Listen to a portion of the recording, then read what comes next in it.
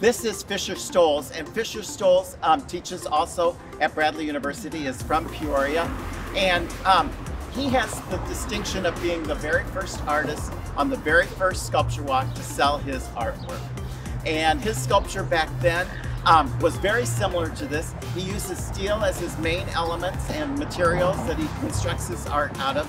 But this is a unique piece. This is Hippocampus, and it is his first representational piece.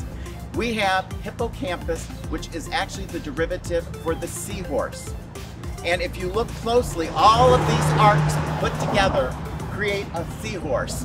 And one of the things that he has always done is he uses the circular or the arc in making all of his things. You will see that there's not one piece of steel that is straight. Everything has been curved. And I actually kind of teased him. I said, oh, is it just because it's easy? And he says, it is the hardest thing in the world to bend those, to get them perfectly. But what he does is he starts to construct, he always uses a circular base of some sort to secure his piece to the ground, to whatever the surface is, and then he moves himself upward.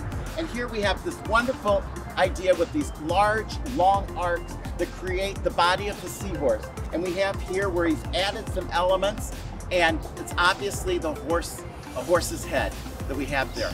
He comes back down, and we have this wonderful display of energy and movement, all because that's where the tail is.